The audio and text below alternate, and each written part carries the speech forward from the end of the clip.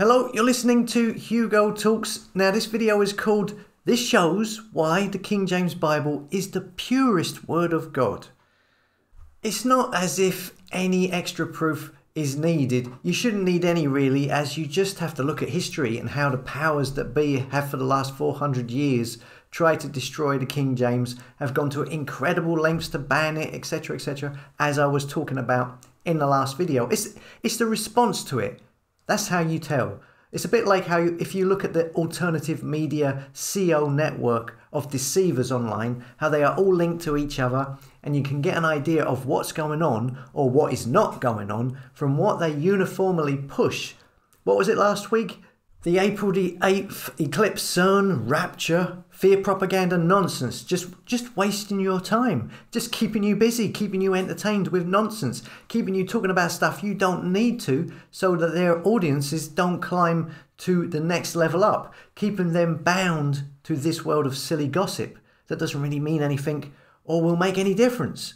Okay, look, I'm rambling. Let me get this video done.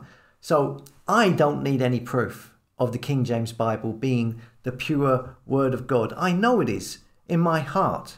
But this is interesting. Now, you are probably familiar with this verse from Psalm 12:6-7. The words of the Lord are pure words, as silver tried in a furnace of earth, purified 7 times. Thou shalt keep them, O Lord, thou shalt preserve them from this generation forever. Now, if you look at the context of the Psalm 12, it's talking about how man should not put his trust in the words of other men and that the words of the Lord are pure. And the important bit here is the words of the Lord are pure words, as silver tried in a furnace of earth, purified 7 times. And that the words will be preserved forever, for every generation, it says. So let's focus on that bit first. The words are so pure. They are silver tried in a furnace of earth, purified 7 times. When you're purifying silver, you are refining it. Yeah, you're taking out the stuff that is not so good. So you end up with something more pure silver. It's slowly improving it, refining it over time. Now in this verse, it says the words of the Lord are pure as silver tried in a furnace, purified 7 times. So why does it say the words are purified 7 times? We know that in scripture 7 often symbolizes completion or perfection. It's God's perfect number. Genesis tells us that God created the heavens and the earth in 6 days, and upon completion God rested on the 7th day. Number 7 it's all over the scriptures. In this case, I believe it's talking about the King James Bible. As the King James Bible was the 7th English translation, there was 6 English translations before the King James. The King James was the 7th. And all of those 6 English translations before it were the refining process leading up to the King James. And it had to keep going until they reached the pure 7th English translation, and that was the King James Bible.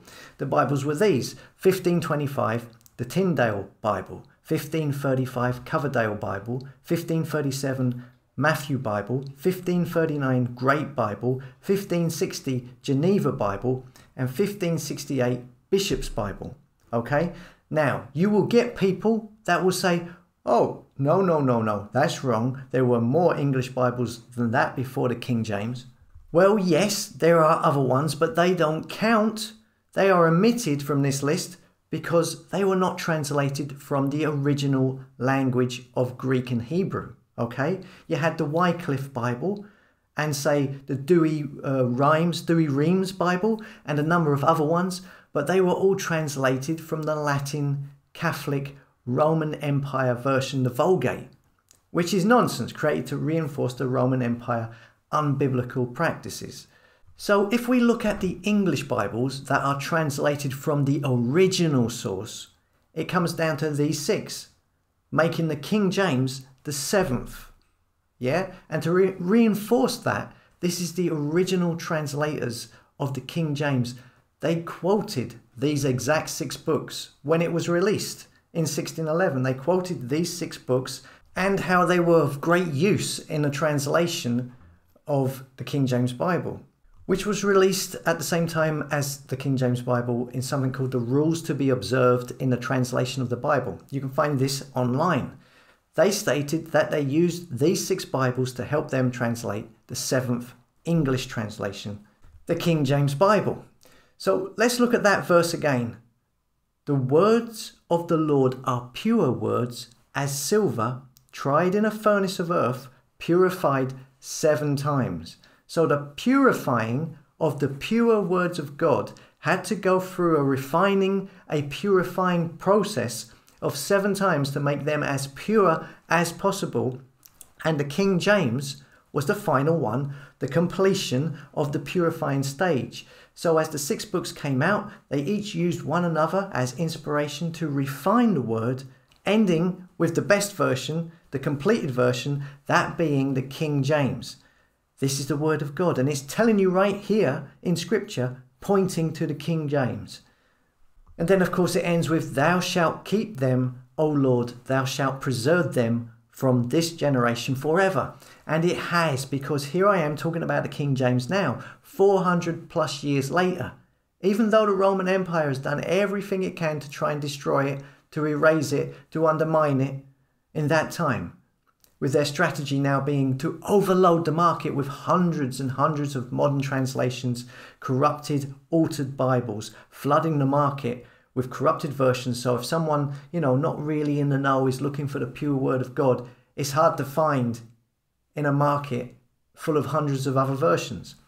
And interestingly enough, if you look at nearly all the modern translations, they have altered the meaning of this specific verse, Psalms 12:6. They all try to make it sound or change it to being that it's about people and not about the pure words of God, right? Even though it clearly is. I mean, you will even have Bible scholars going on and making ridiculously convoluted arguments to try and make it seem like it's about people. Well, it's not. And they're doing that for a reason. It's called deception. I mean, you should check it out if you get a chance. Compare the different modern versions to the King James and you'll see what I mean. As I've pointed out before, when you see all the modern translations changing something in a verse like this, it's because they are trying to hide something. And in this case, they are trying to hide that this is about the King James Bible and that it is the pure word. And there's more. There is also the King James Bible itself went through 7 versions, which some claim to be an additional purification process as stated in Scripture. So just as there are 7 recognized purifications of the English translation of the Bible, ending with the King James, so there are then also, after that, 7 major editions of the King James Bible, which are in a succession of, you could say, purification or refinement. So you had the 1611, a second 1611, which fixed a number of typographical errors. Then there was a third version, a 1613 edition, which further fixed some other typographic errors that were not seen in the first 2 versions. Then you had a 4th version, which was the 1629, a Cambridge University Press, which used a much more a typeset accurate text, it says here. So again, it's refining what was already, good, but just slightly improving it. The 5th edition, 1638, still made some slight corrections here and there. And then a 1769 edition. And then the final 7th year was the 1900 Cambridge Pure edition, which is said to be the 7th purification of it. So some claim that this is also another example of the pure words of God being purified 7 times, as it details in Scripture. The differences between the versions of the King James Bible are small, so I wouldn't concern yourself too much, with which one it is. But it's interesting, right? So anyway, just to sum up, right, the King James Bible is the culmination of the 6 Bibles that led up to it. Those 6 translated Bibles were all translated from the original Hebrew and Greek, or what they call Textus Receptus. There are other English Bibles at the time, but they were translated from the Latin Catholic Vulgate, so not the original source. So the King James was the culmination of those 6 Bibles. It is the culmination of almost 100 years of scholarship and sacrifice that gave us our English Bible. That is why the 6 earlier translations eventually went out of print and the King James Bible became the standard English Bible at the time. It's because the King James was the best one, because it went through a refining process, a purification process, which was foretold in Scripture. As you can see, the words of the Lord are pure words, as silver tried in a furnace of earth, purified 7 times. Thou shalt keep them, O Lord, thou shalt preserve them from this generation forever. And it has been preserved for the last 400 years. It was purified for that particular time, for it to happen at that specific time, a time when the English language was spoken and used in its most perfect form, a time when printing was just about to become more accessible and easier to produce hundreds of books in a faster turnaround. People go, on about King James. Oh, he was a Freemason. He was gay. He was a devil worshipper. All of this is complete speculation, and it doesn't matter anyway. God uses people, whoever, whatever, to achieve his purpose. If you were God and you wanted your word to get out to the most people in the form of a book, who are you going to use to get it done? You're going to use a very rich and powerful person who had printing presses at their command, who can print hundreds of Bibles in no time. He isn't going to use some Billy Bobbins in a shed cranking out just one Bible every couple of months.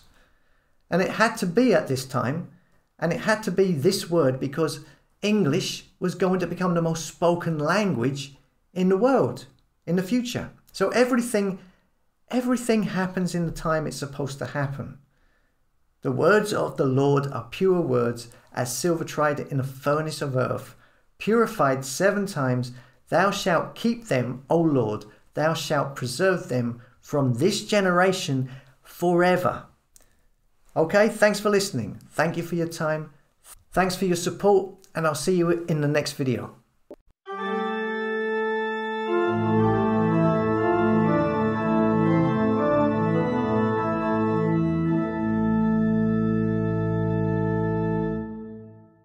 Seek ye the Lord, all ye meek of the earth, which has wrought his judgments, which has wrought his judgments. Seek ye the Lord, all ye meek of the earth.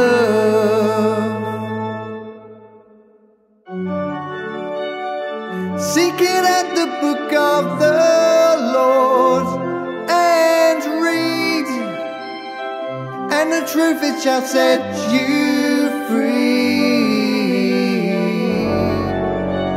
Seek it at the book of the Lord and read, and the truth it shall set you free.